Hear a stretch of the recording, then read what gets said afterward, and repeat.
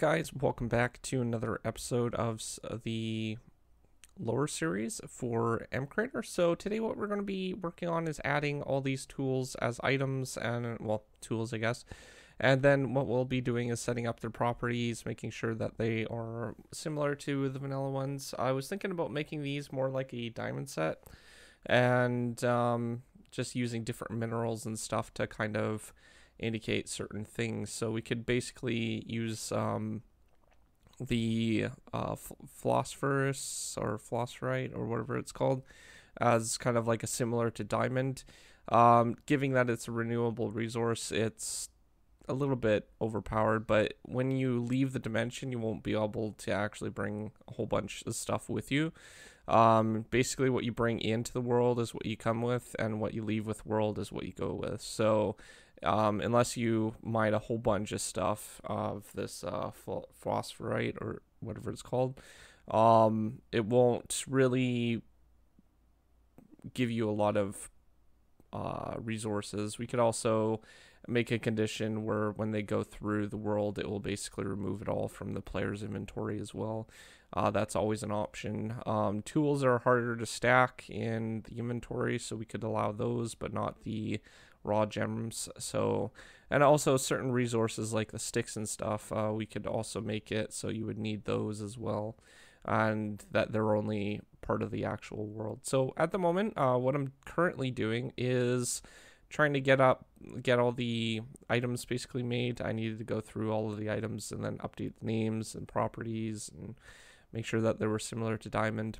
I might not even keep it as diamond. I might make it something more like iron, which might be probably more reasonable for the quantity that it actually generates. And at the moment, it's a ocean because there's so much water. But when there is less water and more river, then there's going to be less area for it to actually generate in. So we'll see how it balances out, and we might keep it as diamond, we might keep it as iron later on, but we'll see basically how the environment changes when we get to some new biomes and stuff.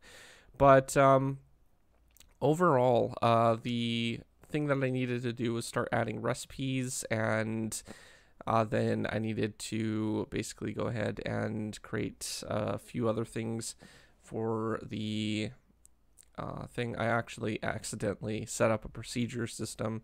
I was going for a recipe and I wanted to update this and call it another, I think it was a stone, I don't know what it was, but this is basically what we'll be using for the smelting recipes for all the items. And then I got the idea that we should probably use a tag and then have it smelt some sort of item back. So in the future, what I want to do is actually add like a nugget form of this this gem, and then what we can do is we can replace the item with this recipe, so basically for what it gives back, and then you can slowly craft a little bit back up. Overall though, it would take a lot of resources in order to build one of the, like, I think like 9 of them. So 9 things you would have to smelt down to get one of the things, which would probably give you like no more than a shovel. So yeah, it's just, we'll play around with it a little bit more. I wanted to see what we could and how the tools would actually react with the certain environment, and we'll see how it works from there.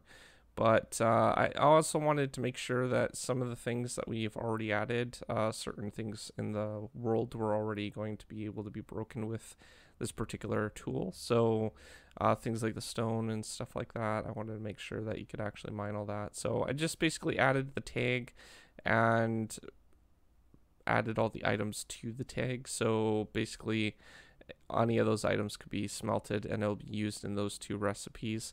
And then I started focusing back on making the recipes for the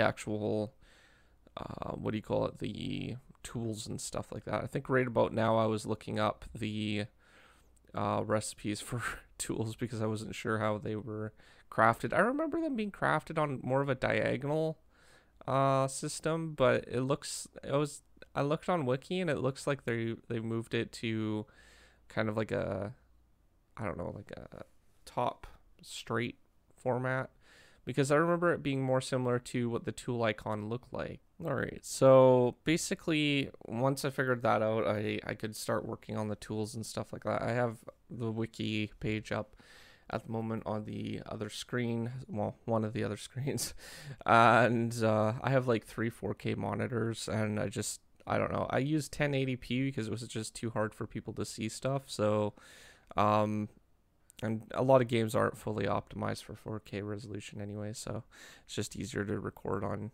1080p. Also, it's better for my eyes because I can actually see what the text is saying, so that always helps too.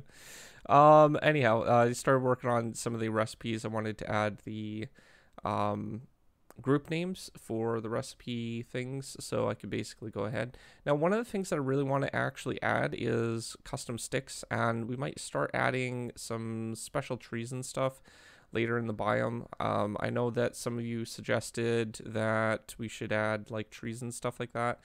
The shrubs were kind of like a idea for that, but I think like actually adding a small shrub or tree type structure, not too common in the biome, but common enough where you can still get wood, get some saplings, replant, things like that, would still be a good idea, because at the moment it's pretty flat, but having a little bit of trees might actually work a little bit. That would also give us maybe some different color sticks as well, so we could always do that. With that being said, though, I wanted to test to see if the items were craftable, and if there were smeltable in the furnace and blast furnace, because I added a recipe for both of those using the tag, and I just wanted to make sure the tag was set up properly.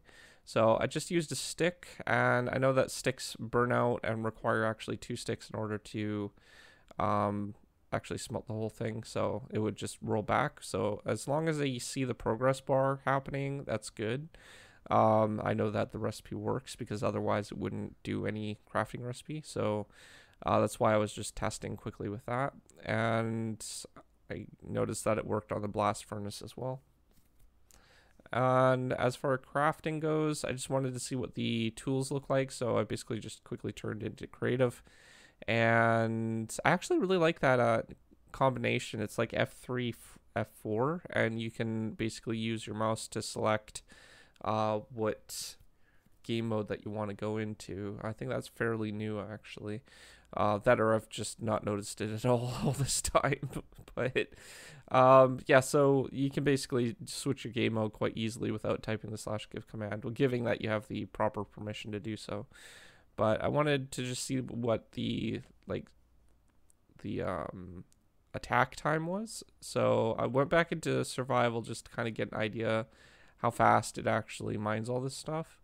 And we might, like I said, we might adjust the value later on to be more like iron or something like that, but I just wanted to get a feel for the item and see what it actually does to the environment. Like, I noticed that the plants that are on here are basically breaking and dropping as an item. Technically, they shouldn't be doing that. This is probably due to condition or something like that. We might need to play around with some stuff. Now, I was trying to figure out why this wasn't really mining too much. It mines a little bit faster with a sword, which I guess kind of makes sense, but I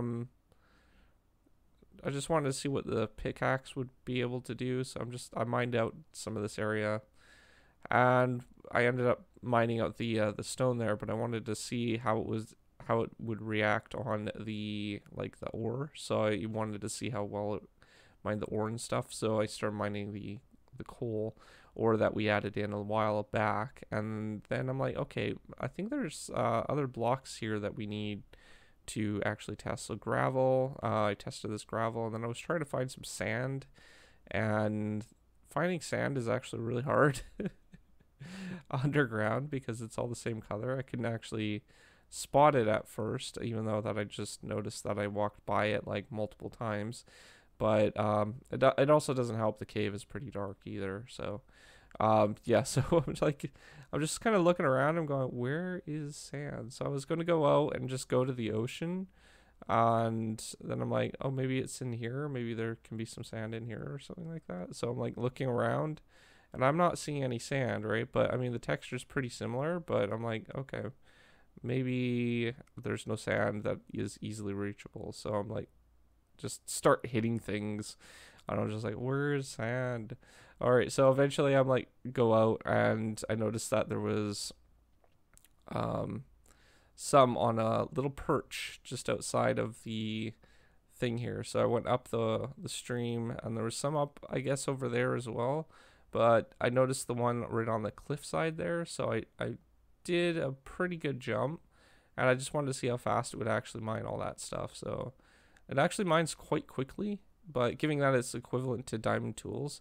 And once I went outside, I wanted to make sure that I could actually use the hoe, and it doesn't do the hand animation, so we might add that. But outside of that, that's all the time for today. If you're new to my channel, thanks for watching. Peace out.